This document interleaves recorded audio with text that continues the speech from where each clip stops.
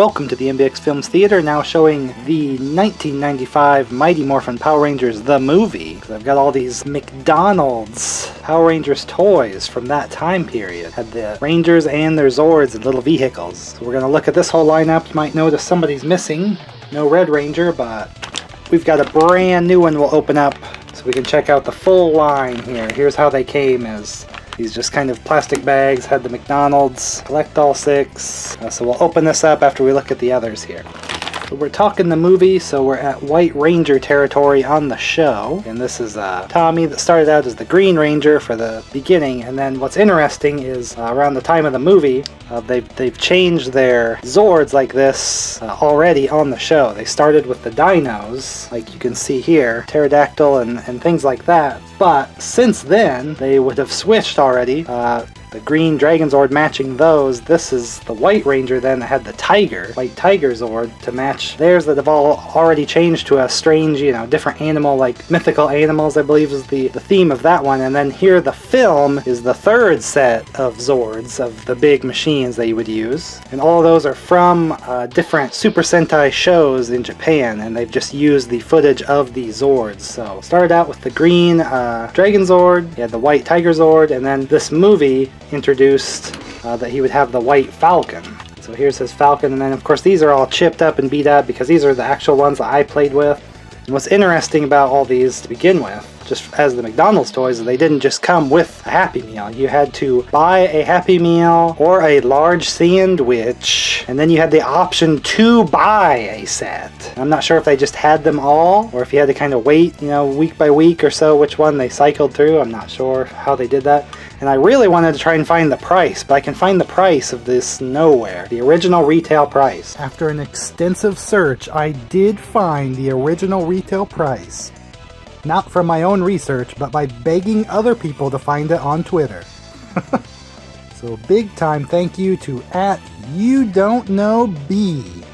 Give him a follow, because he found an original poster advertisement from inside McDonald's that says the price of just $1.59 for a set with purchase of large sandwich or Happy Meal. I asked him how he even found that. He checked old eBay auctions of old McDonald's signs, and somebody paid $150 for this sign. Yikes. But thankfully the information was on the sign. Thanks to him. Follow him, and you can follow me at MBX Films on Twitter. But here we have the Falcon. All of these are kind of compressed or expanded depending on how big the original is. Here he's definitely got shortened up wings, and the feature of all these is that they have a wheel set on the bottom, and they do have like a seat for the figure, and then they can kind of play that way. So I wanted all these as a kid. They were just really interesting that they had pretty decent 5 points of articulation figures, both legs, both arms going, and the head and everything, and they look pretty good for, they were just really McDonald's toys, not Happy Meal toys per se, but offered at McDonald's only. And these aren't going to transform into the Megazord or anything, but kind of interesting to play more with the Ranger using their Zord. I think that was what was cool in the movie, is that each one got to use their Zord more than they ever used on the show. Usually they summon them all up and then just form the Megazord right away. So here we have Yellow Ranger, and then a lot of them would come with different arms, like if they had a chop hand or a fist. And the White Ranger had 2 fists, Yellow Ranger has a chop and a fist here.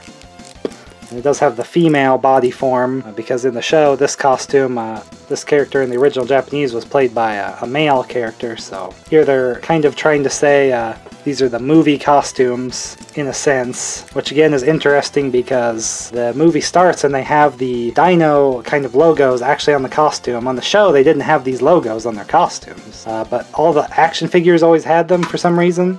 So in the movie, their movie costumes actually have like a logo of like their animal, the saber tooth that matches the helmet here. But by this time on the show, she would have moved on to using the Griffin Zord from a saber tooth, and then in the movie, we get the bear. So they go from the saber tooth symbol to, they do get a bear logo on all their chests. All of them get a matching to what their Zord becomes in the movie, which was kind of a drop ball for me, probably budget-wise, that they didn't show what Zord they had first to go on the whole quest to get these. They're newer ones, which is just from a different season of the show that they were kind of chopping up and using the footage of in Japan. So the bear looks pretty good with, again, this has to be not like moving legs or anything because they're doing the wheel vehicle sort of thing. She does the same deal. It looks pretty nice where they've painted, you know, eyes. It's a couple different colors on them. I think they all have about 3 colors, which is probably about all they really had.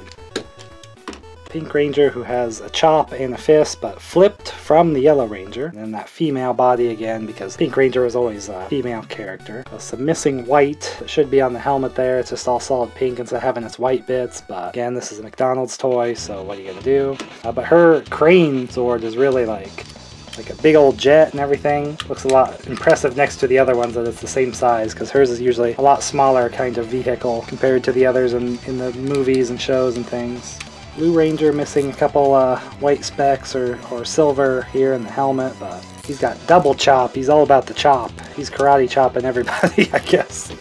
The wolf, which again looks pretty good, like the bear, where you have the legs, even though it's just a roller kind of vehicle.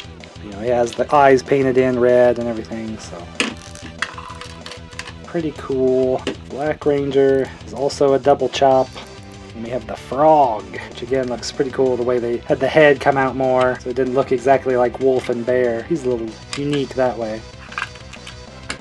So I did have the Red Ranger. The Zord's long gone, but I must have been going through a phase or something, because this guy has seen the business end of a magnifying glass. I'm not sure what prompted me to go crazy on here, other than I was probably obsessed with melting stuff with magnifying glasses at the time, but we don't need that anyway.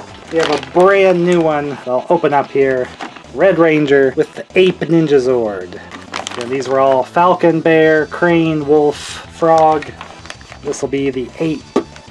This just has a tearaway plastic to get it open. Oh, it still smells like fry grease. So you got a nice bubble there. Insert that he's laying in. Probably because it has moving parts. These vehicles don't. Here's a brand new shiny ape. So what's funny here, that the ape it's like very gorilla. It looks a lot better in the movie than the show. Let's just say that, as far as, hey, it's an ape. I do have all the original Zords here. The real toy, the real transforming one that turns into the Megazord. Which one looks more like an ape to you? That's what always kind of bothered me with the Red Ranger for this, that you know, starts out with the Tyrannosaurus, of course, so we had the Tyrannosaurus Zord. Then switched to the dragon, the Red Dragon, which looked like a really awesome kind of, you know, old, ancient-looking dragon design. And then he went to this on the show, the ape, quote-unquote. Yeah, well, I didn't much like the downgrade, although it did have its own little weapon, but a lot of times the Red Ranger Zord would fight a monster on his own, and I don't think the ape did a whole lot of fighting, because, well, clearly he's got some sort of traditional Japanese thing going on with... I think this face is kind of an ape drawing, like from ancient kind of things, with that beard. But obviously he has some kind of, you know, combat gear on, so not exactly the most apey thing. And then his legs aren't going to move or anything. But this is a lot closer to what it is in the movie, where the ape actually kind of tackles one of the big monsters in the movie, and it's actually kind of cool. This one, he doesn't sit either. It's there's no seat, just the way it's kind of standing up. I guess I didn't want him laying down weird like all these, so the Red Ranger actually stands in his Zord, which does make it look a little more unique. Then what also always bugged me was, you know, the movie is its own thing. It does introduce these Zords, but then the show had to kind of reintroduce it in its own way, which is really weird. Just the events of the movie didn't just, you don't watch the movie and continue watching the show and all of a sudden they have these. They still had to do their own story and transition. It's kind of interesting. I found a weird article talking about they kind of did the best of McDonald's toys, like re-released some and kind of remade some and available, and one of the best ofs was this, just this, the figure of the Red Ranger, except the article was like, this is Jason, the Red Ranger. Oh, it's like, no, this, by here it was Rocky. They had the Red, Black, and Yellow Rangers switch characters in the show because the other three were leaving the show.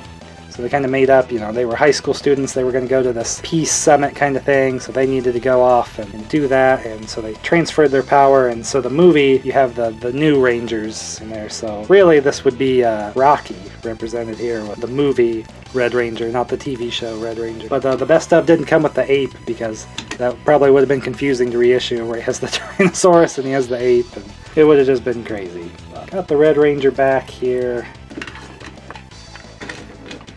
So I did show the original toy, the Red Ranger, which I felt was like a downgrade just because the other Red Ranger Zords always did some fighting on their own, but this is just the arm of a Megazord. Just kind of a bit of a downgrade there, but I was just going to show that, you know, the frog, here is the frog from the show, or the original Super Sentai, the same, you know, these are the toys they would make in Japan, and then they would just bring here when we would do our own version in the US of the show. Obviously way cooler here with the moving parts and everything. They never did a true movie version of all the Zords, because these that I'm showing here are just of the show and what they made, you know, the footage of the show and things like that, and they never really made recreations that looked like the movie, the CGI movie appearances, which looked very different than what they ended up using in the show. Like with that ape Zord that looked completely different to the toy like this, that, you know, is the combinable one that, you know, this becomes an arm and everything. So if you really just like the movie, these are probably the closest appearance, because they never did an actual recreation of just the movie Zord. So here's where you can see that the Pink Ranger kind of got an upgrade. Actually, the McDonald's toy is a bigger vehicle than the actual one, because this becomes the head of the Megazord, so it's just smaller because it's just the head that sits on the top of all the others as a body. When you kind of turn it into her jet kind of crane, it's actually smaller than the McDonald's toy. So that's why this is kind of cool to play around with. She had a bigger individual Zord represented there. We got the bears here, and you can see where they had a lot of the detail, but they're not exactly the same designs anyway. These are based off of the movie that had crazy CGI and like weird shiny appearances and stuff, so I'm just comparing these just for the sake of showing more than a lot of other videos and things and guides I saw that seem kind of lacking to me. Because here we got the big old falcon, which obviously they did quite a bit more than this here, especially the wingspan, obviously. And this one's kind of turning an off-white just from age and kind of being cheaper plastic and things.